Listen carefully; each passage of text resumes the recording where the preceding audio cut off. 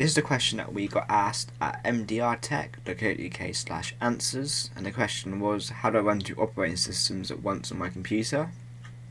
There are many ways of doing this, but the best way of doing it is to use a virtual machine. You could use VirtualBox, which is free and open source, or Parallels Desktop, or VMware Fusion. I'll put links below in the video where you can download all of these softwares. VMware Fusion and Parallels Desktop are paid programs, but are better in most aspects than VirtualBox. If you want to go ahead and try operating system, then VirtualBox could be a way to go. But yeah, let's go ahead and open up VirtualBox. What you can do is you can change the settings on each of the virtual machines to how much of your hardware you want to give to this machine.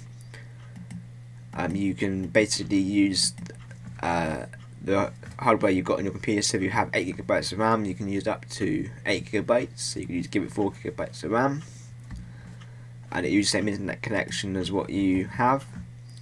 I also do have VMware Fusion installed on this computer for my XP bootcamp, or Windows 7 bootcamp, should I say.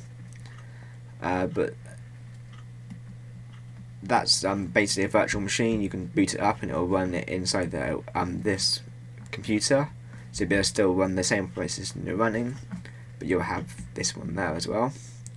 Of course, most Linux distros allow you to dual boot your computer, so you can install the disk outside the operating system, and you can use the keyboard to choose what operating system you want to log into.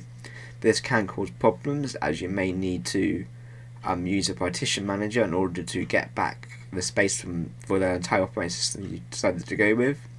I will put links below again where you can download a partition manager if you did have this problem and you needed to revert the hard drive back to the original state.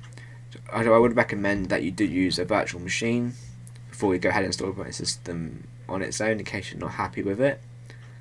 But that's basically how you run two operating systems at once: a virtual machine, or you can use a dual boot system, which will when you turn your computer on, you can choose what to log into.